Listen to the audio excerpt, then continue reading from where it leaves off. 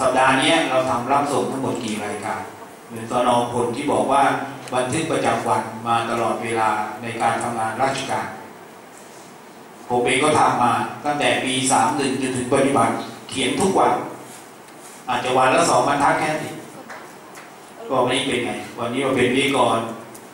ครูเจ้าหน้าที่ธุรการเขตพื้นที่จำนวน48 คนหัวข้อเรื่องอะไรเนี่ยบอกทั้งปริมาณบอกทั้งความรู้ความสามารถของเราแค่นี้จบแล้ววันนี้ได้เรื่องเดียวแล้วบนโต๊ะทำงานยังไม่ไปดูเลยเซ็นงานไป2-3 ฉบับเซ็นแล้วหนังผ่านงานก็เป็นบทบาทหน้าที่เป็นผู้ผ่านงานด้วยเป็นพ่อครูส่วนคุณลักษณะตนมีหลายคนก็เอาข้ออุตสาหะออกไปนะบางข้อบางทีไม่ควรตัดนะครับไม่ควรตัดปฏิบัติตนนี้ถ้า100 คะแนนเขาเป็นอย่างไรเราอาจจะส่งสภาพนั้นไว้แต่ไม่ต้องบันทึกเพราะว่าสิ่งนี้คือผู้ประเมินเป็นผู้เช็คเราเองนะครับนี่คือกิจกรรมที่1ต่อไปก็กิจกรรมที่2เอาความรู้ความสามารถตามหน้าที่งานเรามาทำข้อตกลงสิ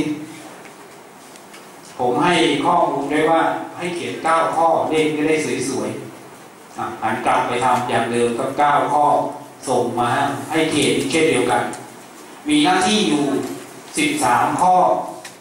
เราจะบอกหน้าที่เราหรือบอกครองตนเราไปด้วยเป็นความตกลงระหว่างตัวเรากับโรงเรียนที่เราทำงานคนที่เซ็นด้านล่างเป็นเจ้าหน้าที่ธุรการเป็นผอ.โรงเรียนคนสุดท้ายสุดจะเป็นผอ.เขตงานนี้จะทำเมื่อประชุมผู้บริหารเดือนมิถุนายน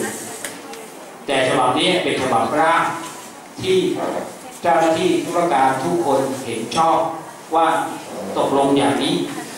จะได้เก็บกลับไปทั้งหมดนะครับเพราะนั้นเขียนมาว่าเราต้องการตกลงกับผู้ตรวจการจ้างเราอย่างไรตกลงกับผู้รับจ้างอย่างไรโดยหน้าที่นะก็หน้าที่13 ข้อมากลางก่อนโดยหน้าที่และการปฏิบัติตนของเราเขียนมานะครับให้เวลา10 นาทีเช่นเดียวกันกำหนดข้อไว้ให้9 ข้อจะได้เลขสวย